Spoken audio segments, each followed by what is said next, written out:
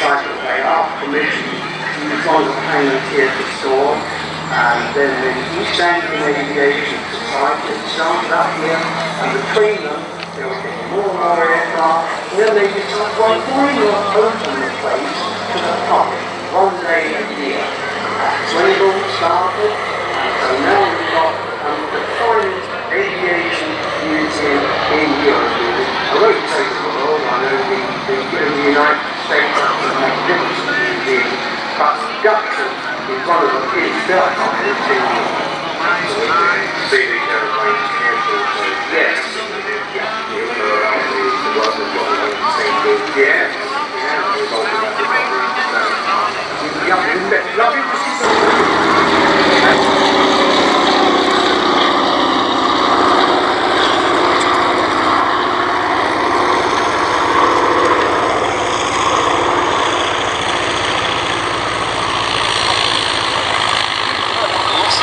That rescue Catalina was in the course of a very notable mission. It occurred 70 years ago on the 30th of March 1945. The aircraft landed on the water while it was engaged in a rescue sortie, but it couldn't take off again because the starboard engine was dead. The Catalina taxied for 90 minutes to get away from the Dutch coast, but at midday the following day, the aircraft was shot up by Messerschmitt Me 262 jet fighters of the Luftwaffe and abandoned. The crew took to dinghies. They all survived the incident, in spite of the fact that they weren't rescued for another 4 days until the 4th of April.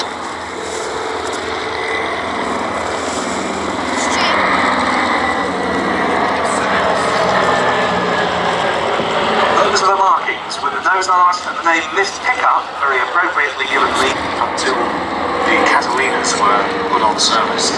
They had the capacity to cover the gap and made quite a difference to that Battle of the Atlantic.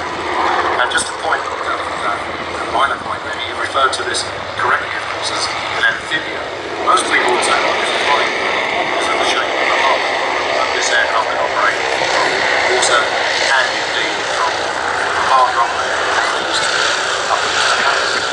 Indeed, the PBY 5A designation of this one, the A stands for amphibian, but the first Catalinas were pure flying boats, the type first flying on the 28th of March 1935.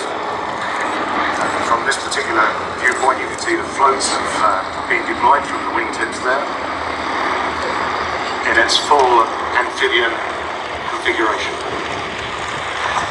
That first prototype was the XP3Y1. It performed very well, but it was further improved into the XPBY1 patrol bomber, which achieved a new distance record of 3,443 miles on its maiden flight, which took place in May 1936. And long range.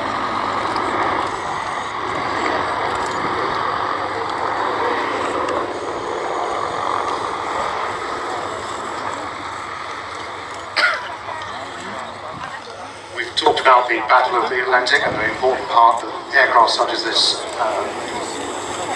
provided the air cover for identifying where the submarines were likely to be.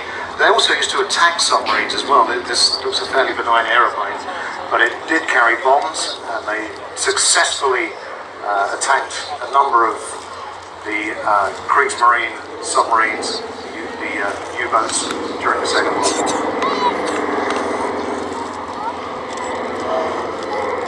Catalina, together with the circumstances that won 2 RAF Catalina pilots, the Victoria Cross, Flying Officer John Cruikshank of number 210 Squadron, and Flight Lieutenant David Hornell, who was actually part of the Royal Canadian Air Force with number 162 Squadron, both for pressing home attacks against U-boats while under heavy fire.